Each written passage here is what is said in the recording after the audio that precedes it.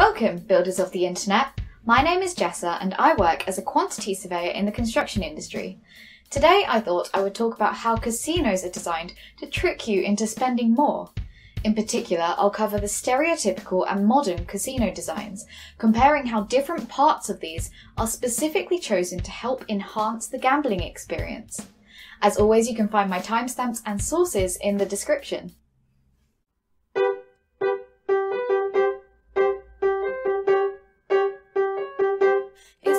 On my mind.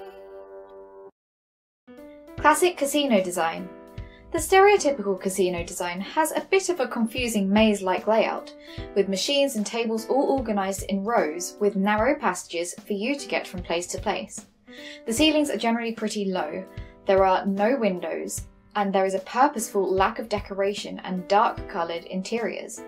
This layout was researched and optimised over 20 years by former gambling addict Bill Friedman, who wrote a book and gave lectures about this at the University of Nevada in Las Vegas. Modern casino design. Nowadays, casinos tend to be designed with a new adult playground approach, where machines and tables are clustered together.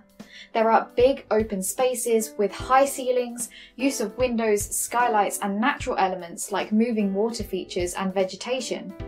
This style was developed by both Roger Thomas and David Cranes. Entrance. Before you've gone into the casino, you may be drawn to the neon and bright lights drawing your attention and luring you in.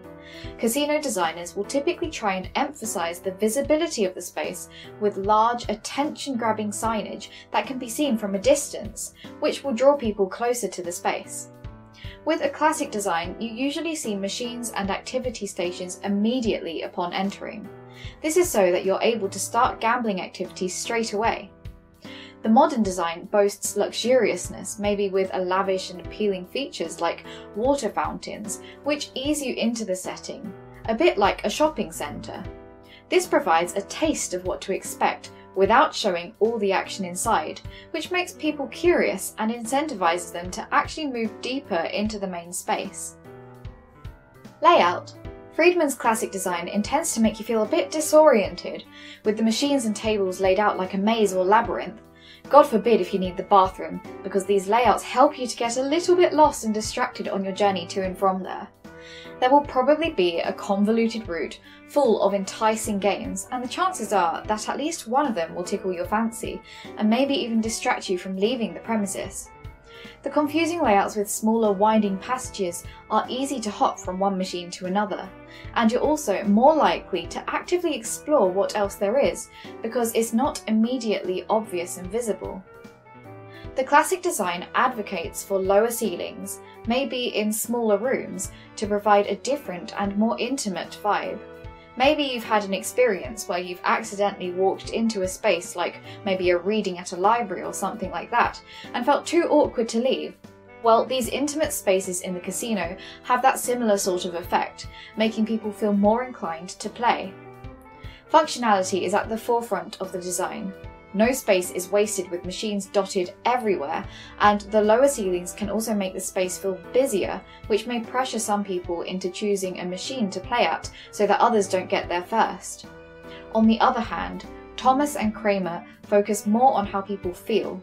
The confusing layouts in the classic design are indeed very functional and sort of in your face, this is a casino, but it can contribute to people feeling overwhelmed or confused, which isn't exactly the best mood for high-risk bets, which get the casino lots more money. The modern design provides a lot of big, bright, open spaces, which allows people to take a breather if they need to, and not feel so drained by the whole experience.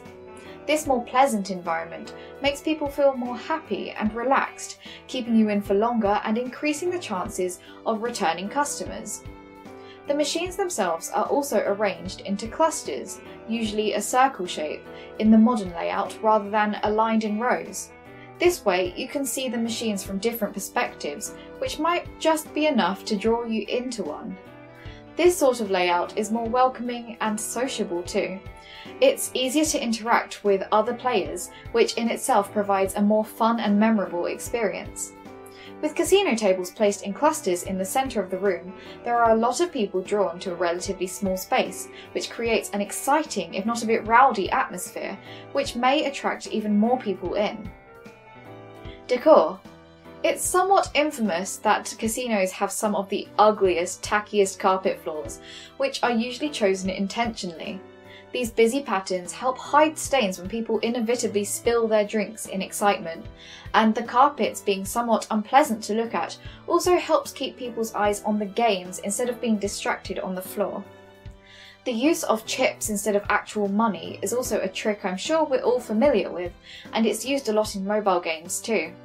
By making the pieces feel very game-like and not like real money at all, it's harder to keep track of the money you're actually spending, and therefore a lot easier to gamble it all away. Casino machines are also pretty sneaky, disguising your losses as wins to make you feel like you're actually coming out on top, and helping you to want to play again. An example of this could be on a slot machine, where you might bet, say, £2 on a turn and you win 50p. Because you've won 50p, the game will probably light up and make lots of noise to make you feel like a winner, despite the fact that you've actually just lost £1.50. The pace of the games might also be pretty fast too, wanting you to play again, so that in the moment you don't really have the time to do the maths of the money that you've just lost.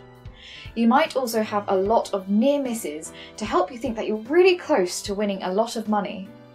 There will no doubt be ATMs nearby too to help you withdraw the money to play these games, making it just that bit easier to suck the money out of you.